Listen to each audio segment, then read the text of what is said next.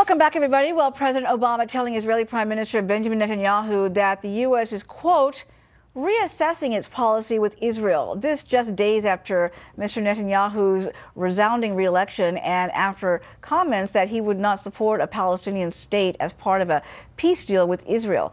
It's the very latest in a very public rift between two world leaders and a major strain on a key relationship in the Middle East.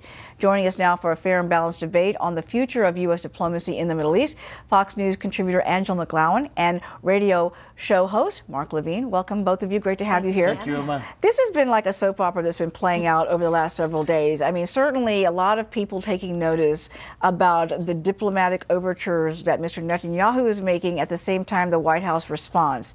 Now, the bottom line is, Angela, that Mr. Netanyahu won a resounding victory, and that this White House seems to continue to single him out as the bad boy and trying to issue ultimatums if you don't get in line, so to speak. It's not good that President Obama is actually posturing, but that's what he's doing, is political posturing, because he said we're reassessing. He didn't say we're changing policy, we're reassessing. These guys have to come together. They're leaders, they're politicians, and I think right now they've made it personal, both of them, but they're our strongest ally, Israel, in the Middle East, and we need them and they need us.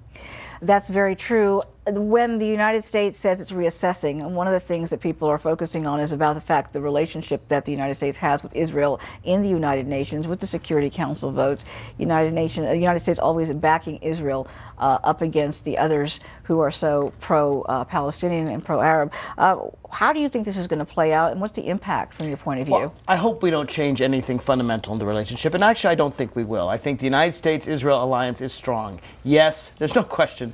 Prime Minister Netanyahu, Barack Obama, John Boehner, they don't really like each other very much, but the relationship of the United States and Israel is fundamental. It will outlast any disagreements. You know, Ronald Reagan and Menachem Begin didn't like each other very much. You really don't. No, but I know that John Boehner was trying. Seem like they have a relationship, but you can't say that they don't like each other. I know that John Boehner was trying to use this issue very much to embarrass President Obama. You know, Angela, I said there was a real good answer. Exactly, they're all politicians. Let me ask you this, acting like politicians. To counter that, though, how do you know that he was using it to embarrass this White House at a time when it's a legitimate concern about Iran having nuclear weapons, the fact that negotiations are going on right now, and Mr. Netanyahu is one of the few outspoken world leaders really going on the offensive, warning the world about a possible nuclear Iran. Iran is a legitimate concern, and frankly, I think both Barack Obama and Prime Minister Netanyahu share that concern. I think they disagree on the strategy. President Obama thinks the best strategy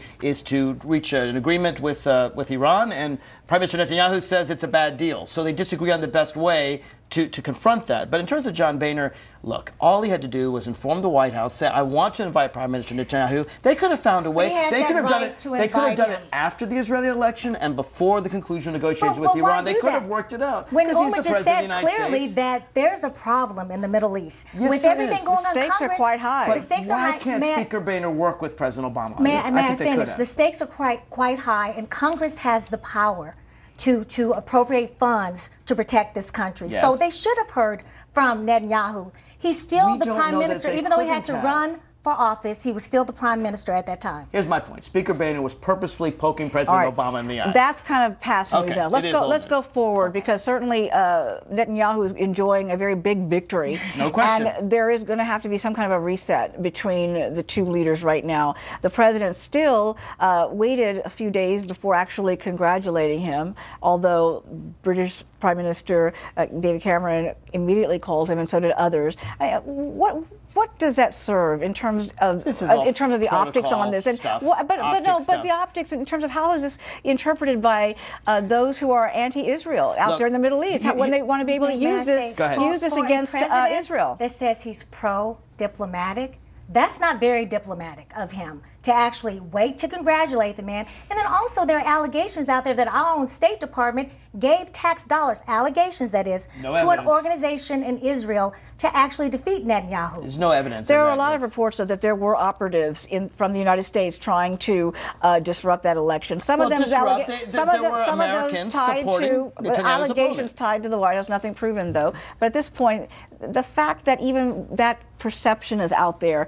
You know, the president says we don't want to interrupt with protocols. You know, in terms of the election coming up, that's why I'm not going to meet with him. And yet, behind the scenes, he is, you know, allegedly working behind the scenes to disrupt the election. So, to be fair, Prime Minister Netanyahu has been a bit of a bad boy. The things that he said, what he said about Arab Israeli citizens, many of whom are very loyal to the state of Israel, saying they're coming out voting in droves, we have to vote against them, kind of reminded me of some of the things that Republicans sometimes say. He didn't say vote against them. He said they're coming out. They're coming out in droves. We need to pull our people out. There was an implication that they shouldn't be voting. And in a democracy like Israel, Arab Israelis have every right to vote. He was trying to get out the vote, which you liberals are famous in doing. Do you remember Acorn? But you know the best thing to do when you're trying to get out the vote, instead of demeaning your opponents. He didn't demean them. He was getting out the vote. Well, I think what he was doing was he was implying they shouldn't be voting. And I don't think that's the right thing to do. If you want to win, what you do is you say to your supporters, get out and support me, and or change your policies perhaps to appeal to Arab Israelis. That's what he was saying. He didn't want to defeat, get out and vote for me if you want me to win. I think it went a little too far. All right, the election's over. Yeah. Give me the few seconds I have left. Do you think we're going to be able to move forward in a very positive way? I do. Or is it going to take time, Angela? Listen, we all want to safer America, and they want to safer Israel. And President Obama and Netanyahu, they're going to have to make up. The U.S.-Israeli alliance is strong. And remember, Netanyahu praised President Obama for the help with the Iron Dome system and the war against Hamas. So behind the scenes, they really are working together, even if in front of the cameras, they don't get along. All right. Thank you very much for joining us for a very lively discussion, lively debate as always. Of course, this is something we're going to be watching very closely because, as we pointed out, the stakes are quite high at this point for the world. All right. Thank you both. Thanks so much.